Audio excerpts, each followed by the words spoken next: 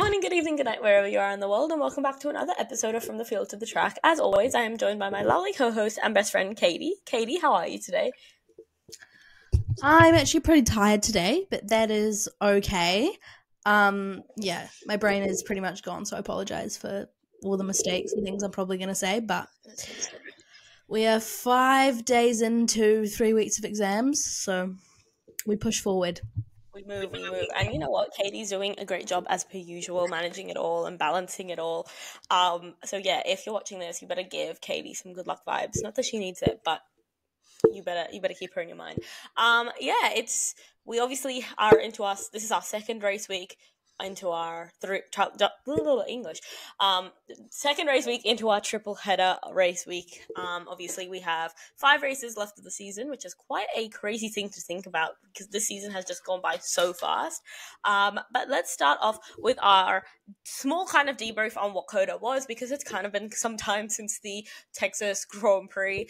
Obviously Charles Leclerc won his 3rd Grand Prix, winning pretty much all the milestone Grand Prix for him, winning his home Grand Prix, winning the one in Monza, obviously Ferrari's home Grand Prix, then winning his birthday Grand Prix as well. He's really just done it all, and then it's just really sad because he has these amazing weekends and then he'll just have a weekend and you're like how have you gone from having all of the luck in the world to having no luck at all? It's just that's the epitome of Charles Leclerc. Obviously his third race win of the season, as I said.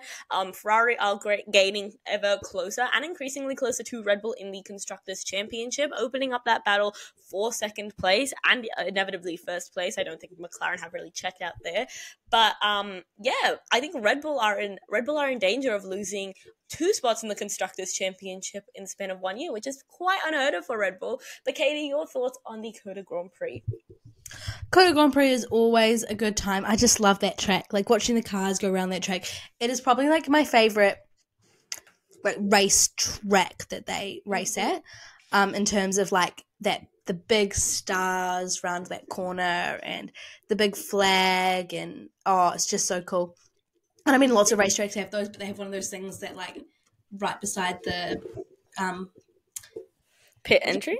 Yeah, pit entry with where everyone is. I just love those. I just think they're so cool. And of course served sprint and Grand Prix, of course. So that was good. Yeah. I loved it. I think that the Texas Grand Prix was quite exciting for us all. It was a very exciting race, actually. Whilst Charles Leclerc did kind of check out in front and had times where he was 11 seconds out and everything doing his best Max Verstappen impression, I feel even though we have these massive chunks for the lead and sometimes whoever, even we saw it in Singapore, where the driver who was leading, Lando Norris, yes, they were checked out of the race, but everyone behind them was still fighting for points and fighting for places and everything like that, and it made a very interesting thing to watch, a very interesting spectacle as well. Let's talk about our favorite 2 rookies of the season, the only 2 rookies of the season, Liam Lawson and Franco Colapinto. Franco Colapinto, we'll start off with him before we go to Liam Lawson. Franco Colapinto has now outqualified Alex Albon more times than Logan Sargent has in his time in his 5 races in Formula 1. Unfortunately, someone did a really unfair. I think it's an unfair comparison I actually don't know what's an unfair comparison to make, because I actually arguably think that the Williams car of last year was way better than the Williams car of this year, and it's reflected in the championship standings because Williams this year are significantly lower than when they were last year. But yeah, in Franco Colapinto's first 5 races in Formula 1, he's scored an outrageous amount of points in comparison to Logan Sargent, who had 0 points. But yeah, Katie, your thoughts on Franco Colapinto's performance during COTA, and your thoughts on whether he deserves a seat for next season. Obviously, he is in contention for the Sauber seat, but there are rumors that he may not get the seat due to them prioritizing experience and wanting someone like Valtteri Bottas in the car over him. I mean, if Franco doesn't get the seat, he can't say he didn't give it a bloody good shot, because he has. Again, he just gets in that car every weekend and everyone thinks, no, this will be a weekend that he's off. He's done incredibly well. He has exceeded all expectations that people had placed on him. And he is winning over the hearts of fans as well, which is important. You've got a team like Stake who needs Sauber, I guess, whatever you want to call it. They need money, and you bring in a driver like, I don't know, Valtteri Bottas obviously brings in a lot of sponsors as well. Franco Colapinto's won over the hearts of a lot of people. He's also got a pretty passionate nation behind him as well. So both bring pretty good, both market value and drivability. The only thing that Valtteri has that Franco possibly doesn't is experience. Mm-hmm. Yeah, I'm really excited to see where they go, because there's also been talks about potentially Valtteri Bottas returning to Mercedes in a reserve driver role, which I think would be really interesting. And he said that if he would love to return home, which I think is quite wholesome and quite adorable. And I almost cried when I saw that. But yeah, I think it's really been interesting to see what Franco Colapinto's development has been like in Formula One. Obviously, Katie and I have spoken about this before, and we just say that he's very much brought his Formula 2 mentality into Formula One, and that Formula 2 mentality has done him no ends of good, because he's just had that mentality of, look, I'm racing for my future, even though I am an F1, even though I am surrounded by all these amazing people, like, they mean nothing unless I have a seat for next year, or unless I have my future like held down. I think that's ultimately been such a good reason as to why he has been performing so well. On the other hand, we have Liam Lawson in his sixth race of Formula One during Texas. He did score points as well and outperformed Yuki Tsunoda. It was a good weekend for the rookies, outperforming their teammates on both accords. Your thoughts also, but first, before we get into all of that, your thoughts on Liam Lawson versus Fernando Alonso. Listen, what Liam Lawson did is he said, I'm replacing a big personality, so I'm just going to come in and I'm going to be a big personality as well. I'm going to come in, I'm going to basically non-stop talk about Lightning McQueen. I'm then going to have a fight with a driver who is about to have his 400th race. This might be my 6th. Hold on, I'm not going to go for the guy who's on, how many has Franco done? Like 4 or 5? 4. I'm not going to go for that guy. I'm not going to go for, let's say, maybe a humble Alex Albon only on 100. No, I'm going to go for the guy with 400, almost 100 times the races that I've done. Know what? I'm going to go for him. And I'm not only going to try challenge him once in the sprint, I'm then going to go and do it again in the Grand Prix. Yeah. And that, my friend, is the Kiwi spirit. Like, we don't always have the best car. We don't always have the, like, most money, but we always have the best attitude. Yeah. We always have that we can do it, that Kiwi ingenuity, the number 8 wire mentality. Yeah, I think it was really crazy. I just remember, like, I don't even remember them fighting during the sprint race. There was not a lot I remember from the sprint race, to be fair. I just remember them, like, just seeing a photo that someone had posted of, like, Liam Lawson and Fernando Alonso, and Fernando Alonso was audibly, like, getting mad at, or, like, you can see throughout the photo that he's obviously really mad at Liam Lawson, and then it's, like, come out, and Liam Lawson has said that he'll, like, take his head off or something. What did he say? That he'll, like, he said something outrageous, and I'm just like, that is crazy. That is most Fernando. Fernando also said that AlphaTauri can't drive, which, 1, is funny, 2, it's not even called AlphaTauri. I'm glad to know that he also doesn't know what the name of the team is, because I just think that he's with the other members of the F1 community who can't remember what VCarb's name is sometimes.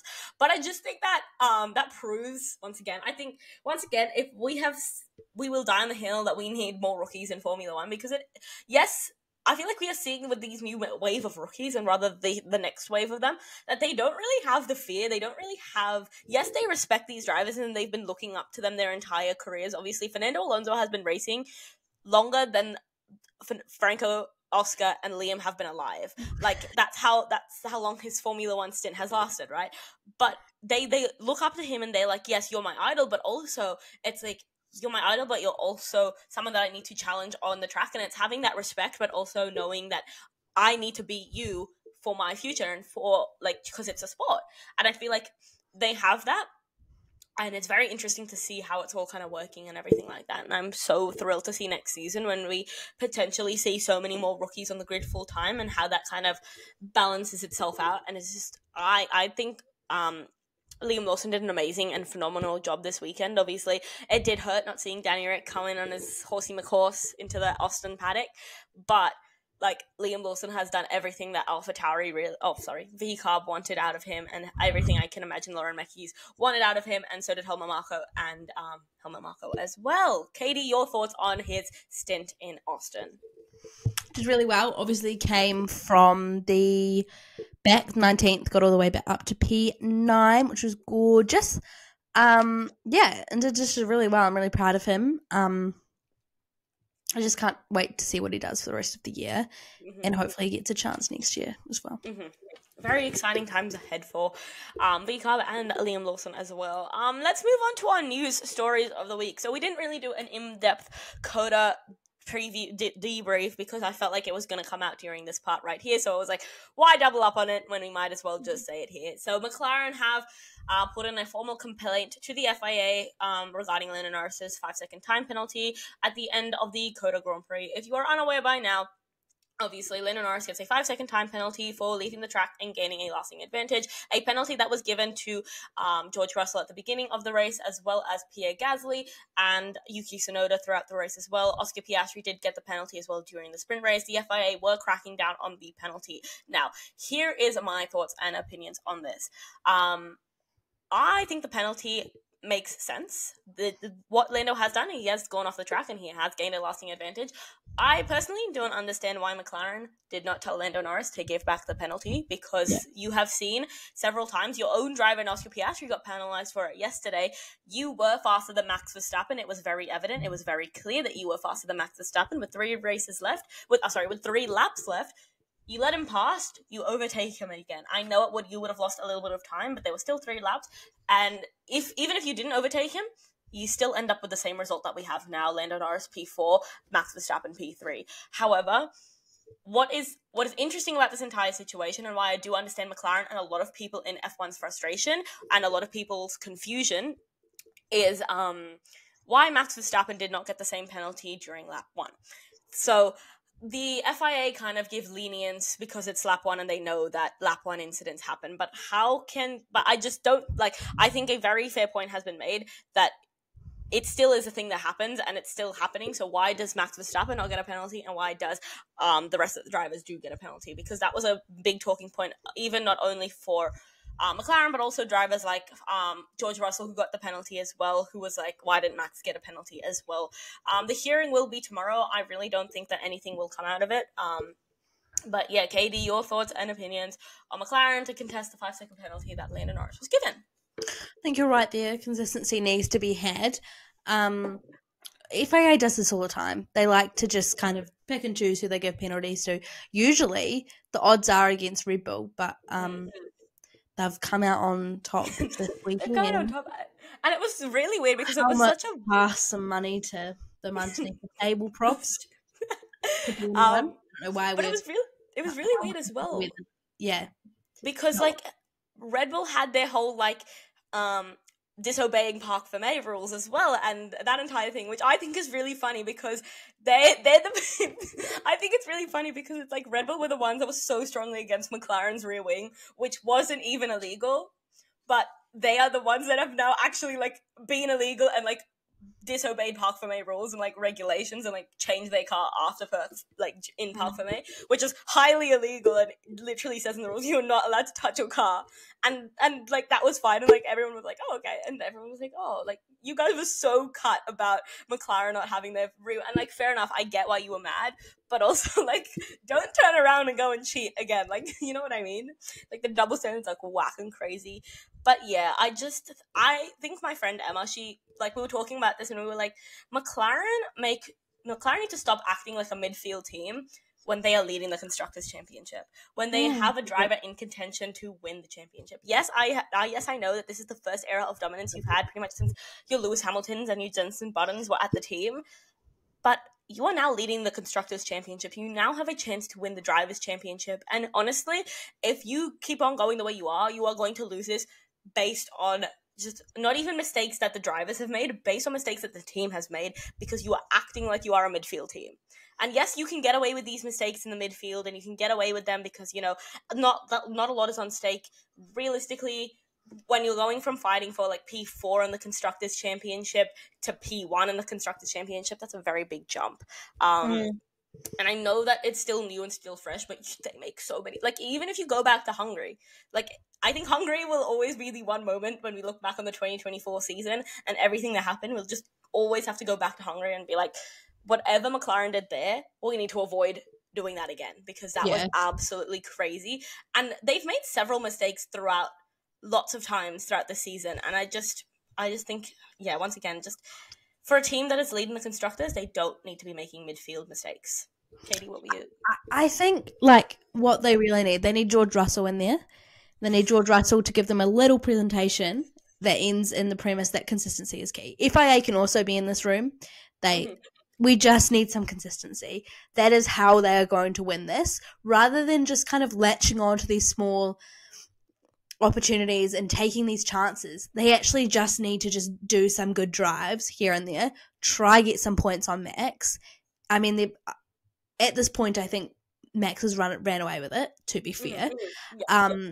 But they need to use the rest of this year to not try things out, not take chances, just to show that they're consistent, finish in first in constructors, finish in second in drivers, and just call it a that. Like, just do well, you know? Yeah, I know what you mean. And it's like, it's something outrageous, like Lando needs to outscore Max Verstappen by 11.5 points per race. And like, yes, if Lando Norris, like, say we go to Mexico, like, I think a big thing is that the next few tracks on the calendar really suit the McLaren car. I feel like Coda wasn't a track where they came into the track thinking that it wasn't going to suit their car, and fair enough, whatever. However, I think obviously we have tracks like Qatar, we have tracks like Brazil, and especially Mexico as well coming up, and we know that those tracks suit the McLaren and have suited the McLaren since even last year when they started their era of kind of dominance and whatever you want to call it. But say, like, Max Verstappen DNFs one race, or, like, say Max Verstappen DNFs one race, and Lando Norris goes on to win that race, he's gained 25 points, Max Verstappen has not. He, realistically, unfortunately for McLaren, they have to have really good races, but they also really have to prey on the downfall of Red Bull, or they have to pray that Red Bull will make a mistake here and there. And obviously, Red Bull don't make the mistakes that McLaren do. And I think we mentioned this before, I think it was a few episodes ago, it's not even about who has the faster car anymore. It's about which team will make the less stupid mistakes. Do you know what I mean? It's just like whichever team has their life together, has everything together. Like Katie likes to say, you have to have all the ingredients to make a cake to win a championship. You need to have them all. And McLaren, they don't have all the ingredients right now. Whereas Red Bull, they don't have all the ingredients, but they have most of the ingredients. Do you know what I'm saying? And they've baked a few good cakes in the past. McLaren hasn't baked a good cake in a while. Yeah, McLaren haven't baked a good cake since, like, Lewis Hamilton and Jenson Button were there. Like, man, maybe call up Jenson Button and, like, get Jenson Button to, like, get in McLaren. And maybe that's, like, our key, our secret. But another... Jenson Button made the headlines in the weekend as well. He was rather annoyed with a certain... Oh, my God. I love the Jenson Button, Danica Patrick's, like... It's so funny. Every time I see him, I'm just like, oh my God. Hi, Editing Tiana here. If anyone was wondering what that was my sister. She walked into my room and scared me. So that's just all you need to know there. All as well, but I just got scared by my sister. I know that Jenson Button is, like, infuriated every time he gets put on with Danica Patrick, and I just know that it's so funny every single time. But nevertheless... You know something about Jenson Button? Tell me about Jenson Button. Got quite a long middle name.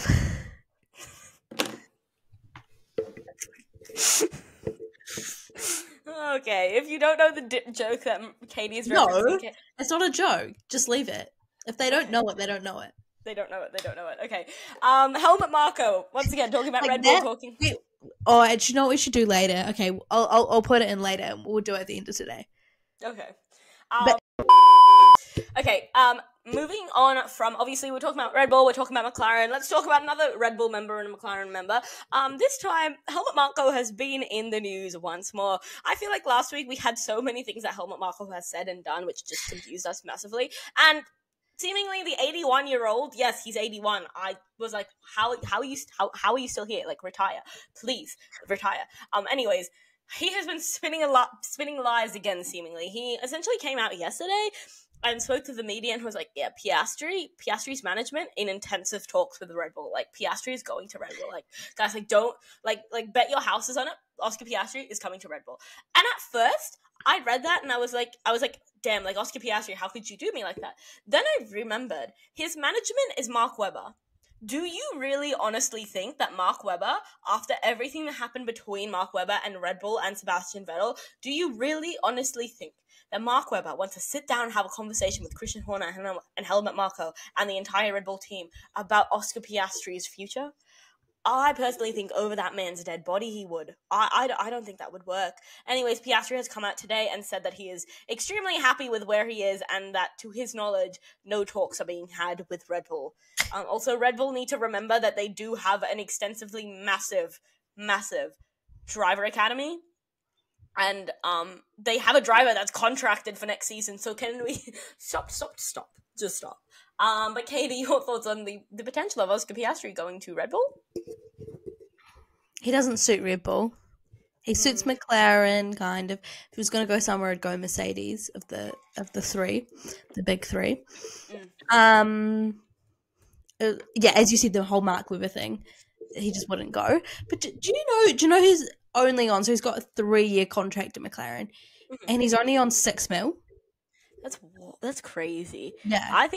I feel like it's got to be like one of those deals where it gets like increasingly higher as they go on. Because I feel like if McLaren win the Constructors' Championship this year, they get a whole bunch of money just injected into them. So then that like makes room for like Oscar Piastri's salary to go up, because I know like Lando Norris is on something outrageous like 20 million or something like that, which every single time I think about it I'm just like, that's a crazy amount of like the fact that we sat here and was like, oh, 6 million is not that much. 6 million is still a laughable amount of money to get paid to do a job.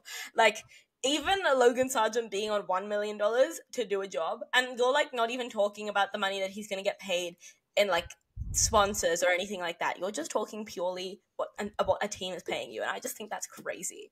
But yeah, I don't think Piastri's going to Red Bull. I also can't see, like, Piastri doesn't suit Alpine either. Like, when you talk about drivers suiting a team, he did not suit Alpine at all. Like, now that I think about it, can you imagine, like, when I think about Oscar Piastri, like, sometimes it'll come up with Oscar in like a Renault suit or like a Alpine suit, and I'm like, that just doesn't look right. Like, it looks so wrong. But yeah, Helmut Marko, King, I think it's time for you to hang up the boots. I think it's time for you to live on the coast of Italy and call it a day. Watch F1 in your spare time. But really, I just think that...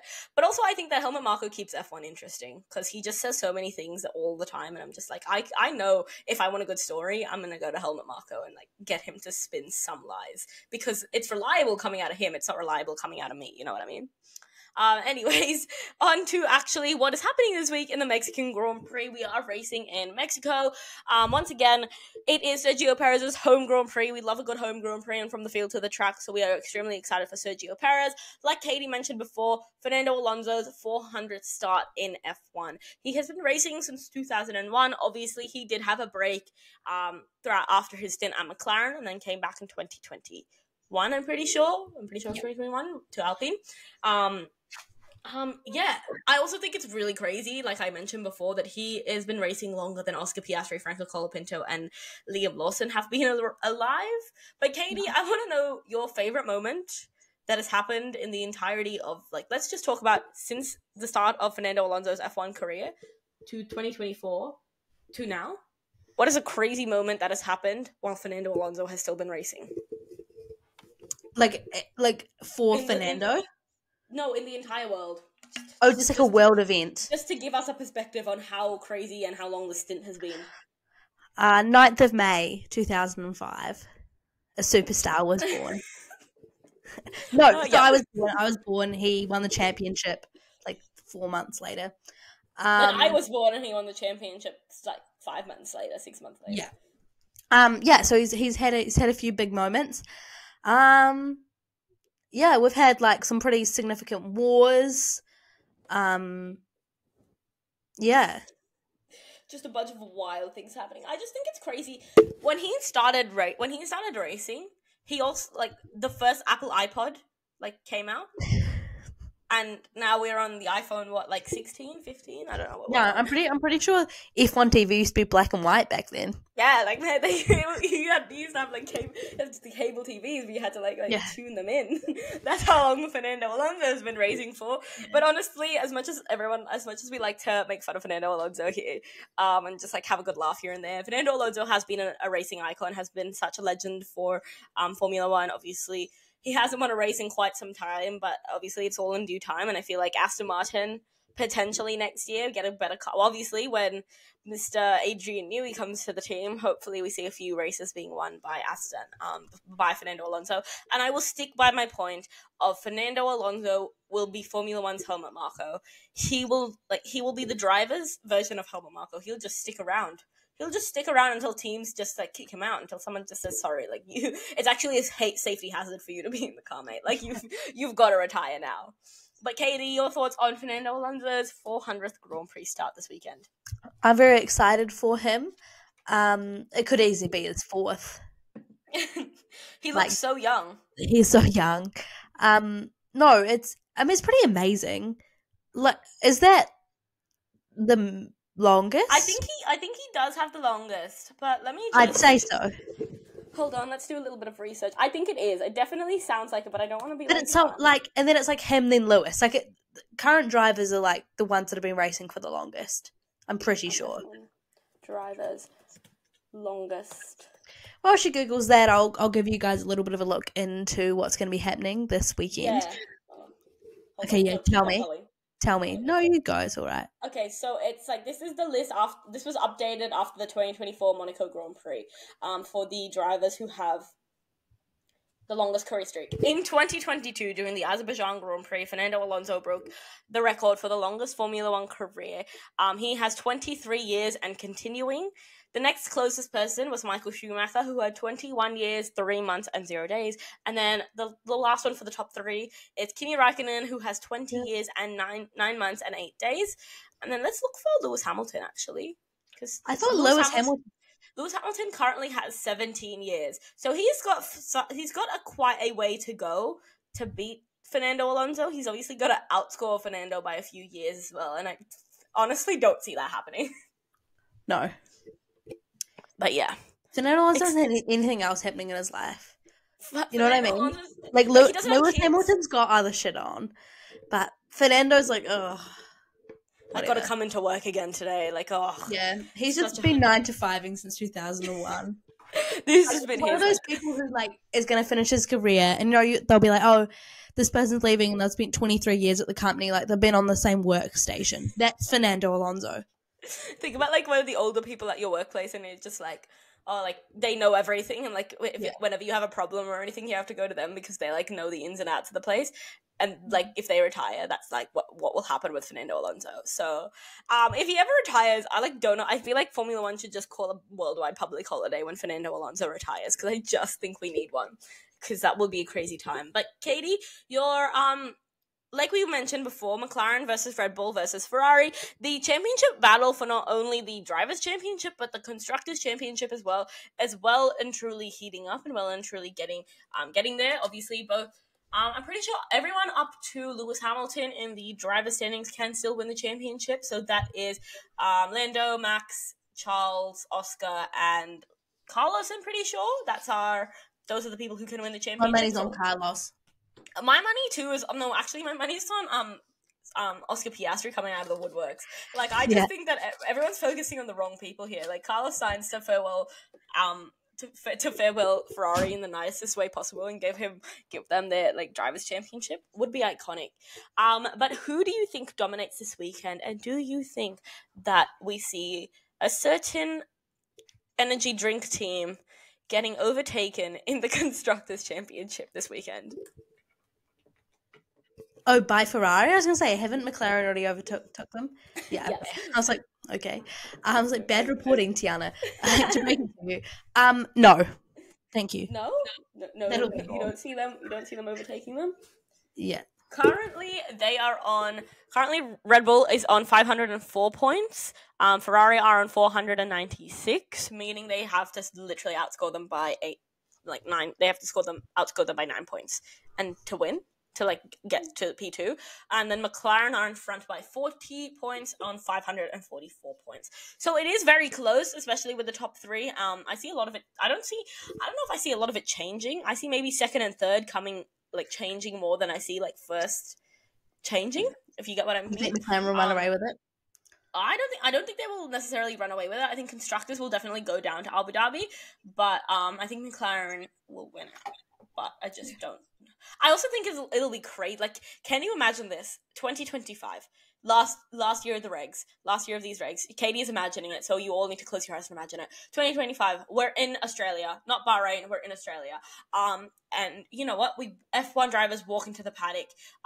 Lewis Hamilton, he's working into Ferrari for the very first time, and Ferrari is the second like hospitality unit. They're the second like team there. They're the second garage. Can you imagine Lando Norris, Oscar Piastri walking into his first home Grand Prix as the first team? He's got a long walk. He's got a long walk. Long walk to the end of the pit lane. Like, can you imagine? And can you imagine then for... To be fair, so we mentioned earlier that Helmut Marko is getting older. Perhaps this is a technique by him. He just doesn't want to walk as long anymore. He just feels like got it in him. He's like, this is my last. Whenever Red Bull starts like losing place in the constructors, sorry, I just can't do it. Can't walk all the way to the end anymore. No, I just think it's really.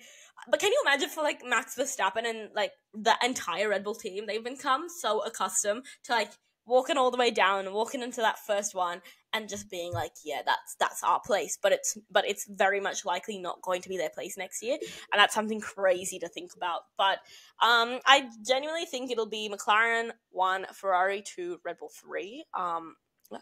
But yeah, I think that's it. Katie, your thoughts on the championship standings for the constructors? For constructors, McLaren, Red Bull, Ferrari. McLaren, Red Bull, Ferrari. Yeah, that's I see that as well. But yeah, okay. Now for the most important part of this weekend, Katie, what are your? Actually, no, I didn't talk about this. FP1 session invaded by rookies. It is FP1, and we are surrounded by rookies. We have Pato O'Ward, who will be filling in for Lando Norris. We have Ollie Behrman in Ferrari. I'm not sure who he's replacing yet. We have Kimi Antonelli, who will be in for Hamilton in Mercedes. Robert Schwartzman at Sauber, and then Felipe Drugovich in Aston Martin. We have a few drivers this weekend completing FP1 sessions. Obviously, who are you most excited for? The one I'm excited for, Pato O'Ward at McLaren at home. Obviously, Mexican driver. I just think the scenes, the sights, the sounds are going to be intense. We love a good home Grand Prix, so we love a good home rookie FP1 session even. Katie, who are you most excited to see this weekend? The one that is going to be in the British Racing Green car, Felipe Drugovich, one of my favourite drivers. I love him so much. Yes. Recently, he just did a really cool photo shoot with Gabriel Bortoleto at that photo shoot. My king. That was genuinely like our peak. Like, we peaked in that moment. My fave, your fave. They just did it for us, really. Now, Katie, your podium predictions for the Mexican Grand Prix in 2024. Sergio Perez wins. Yep. Sergio Perez, Lando Norris, Oscar Piastri, Max Verstappen DNFs. Something wild happens. I actually think Sergio Perez hits Max Verstappen. Someone hits Max Verstappen into turn 1. That's my bold prediction for this weekend. We're going into turn 1, and you know how, like, last year, Sergio Perez got taken out during lap 1? That exact thing happens, but with Max Verstappen. I'm just calling it now. Anyways, my podium predictions are Oscar Piastri P1, because someone made a really fair point on TikTok. Can you imagine the awkward scenes when Oscar Piastri has to come up with his car on that lift? Can you imagine how awkward he's gonna be and how he's just gonna be sitting there? I need to see it. Like F1 scriptwriters, we need to get Oscar Piastri to win this Grand Prix, because I just need to see that. And then I say, I want Sergio Perez to do well, because I love seeing people do well at their home Grand Prix. So I'm gonna say Oscar P1, Sergio Perez P2, and then Lando Norris P3. So that's my podium predictions. But Katie, it's now time for your favorite segment. Your first segment. Have you been paying attention? Oh yeah, I am paying attention, which is why I know that it's now my time for this one. So let's see if Tiana has been paying attention. It was Charles's third win of the season, but which one of his career was his fifth of his career, his sixth of his career, his seventh, or his eighth? Oh man, I have no idea. I want to say. Okay, let me think in my head. So there was 3 this year. Last year he won none. The year before he won like 3. I'm gonna say 7th, 8th. What have you decided? 8th. 8. Yeah. Good, correct. Well done. Okay, so obviously Lewis Hamilton, we didn't talk about this. Lewis Hamilton DNF'd the race on the weekend, if you guys didn't know. How many races has Lewis Hamilton not finished in the US, though? 1, 2, 3, or 4? Well, I feel like... Oh, well, I was going to say 0, but he DNF'd last week. So I'd say 1. Say 1? Good work. Pierre Gasly actually got his best qualifying of the season. Which position did he qualify in? Was it A, P7, B, P8, C, P9, or D, P10? He didn't... P7, I think. P7. Good work. Well done. You're doing really well today. How many... Liam Lawson pretty much started from back on the shores of New Zealand. He had pretty significant grid penalties this weekend. How many places was his grid 60. penalty? Was it 40? It was 60. Good work.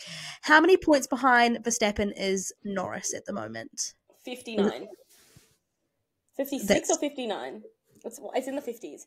The options are 57, 58, 59, or 60. Oh, 59, because it's on my box. Like I got, like I'll show you. It's so cute. Okay, it's 57. You got it wrong. Oh, yeah, it is 57. Actually, it does say it right here. 57. It's like powered by Quadrant as well, and it's like 57. Anyways, continue. Okay. Instead of doing Drive of Your Life this week, we're going to do something called Mount Rushmore. We're going to do Mount Rushmore. Okay, I've thought of one iconic tweet. I've thought of one.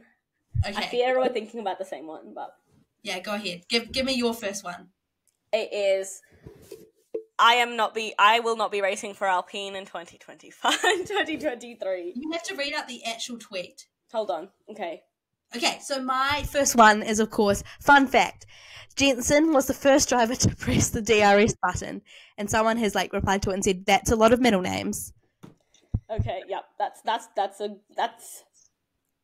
a great one. That's a great one. Now, my favorite one is I understand that without agreement, Alpine F1 have put out a press release late this afternoon saying I am driving for them. This is wrong. I have not signed a contract with Alpine for 2023. I will not be driving for Alpine next year. Obviously, Oscar Piastri's iconic quote. Oh, I've got another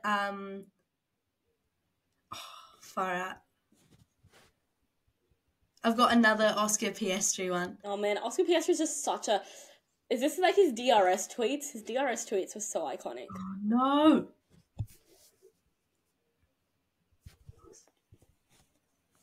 Oh my gosh, wait. Okay, I've got one.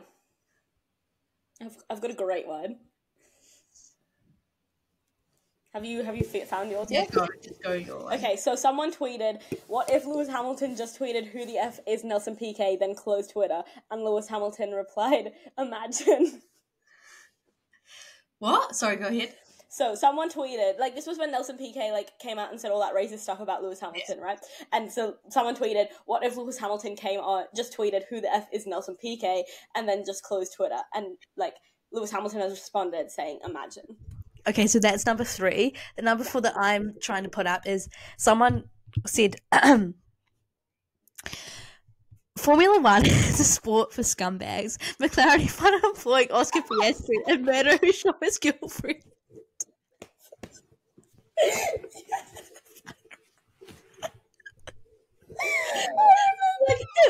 Makes me cry every single time. It's so funny. Okay, so of course we had Jensen Button. That's a lot of middle names. We had Oscar Piastri, or is it Oscar Pistorius? Pistorius. We had... I'm making this into a teaser for the for what today's episode of. We had Lewis Hamilton, and Imagine. Nelson Piquet. Yes, and then we also had Piastri is iconic. Yeah, without my agreement. Oh my god, that's such an iconic and that's thing. all for today, folks. Thanks for coming along to another From the Field to the Track episode. Literally. We love you all. Enjoy. We love you loads.